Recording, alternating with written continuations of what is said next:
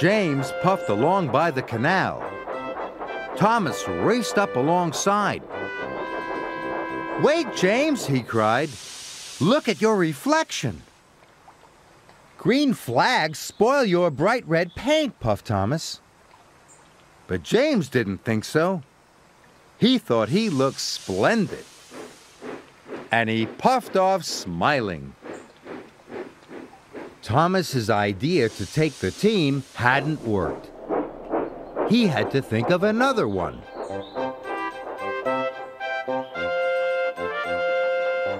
James was still puffing proudly to collect the Sodor team.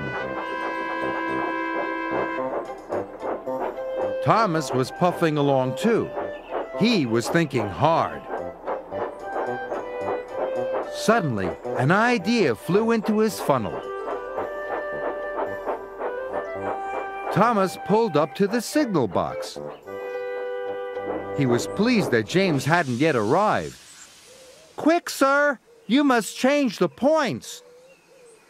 So the signalman pulled a big lever. Then Thomas watched James fly into the siding. The siding hadn't been used for a long time. It was very overgrown. Thomas heard scratching and scraping sounds.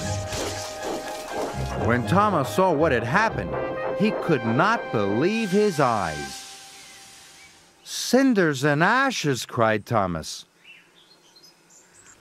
All the green and white flags had been ripped from James's funnel and cab. "The Sodor team colors are ruined!" cried James. Thomas felt terrible. "I'll go for help," he said, and he steamed quickly away. Thomas felt very silly. He wanted to take the team, and he had spoiled everything.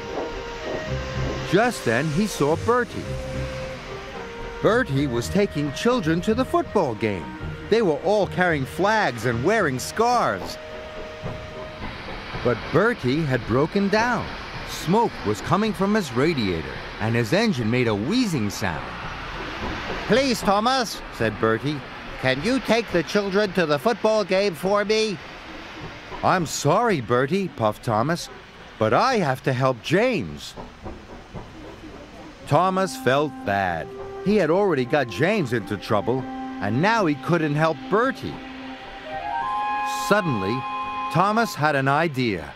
"I can take your passengers, Bertie, and I can help James too."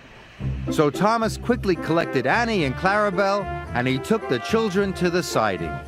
They had a wonderful time. They decorated James with their scarves and flags. He looked splendid.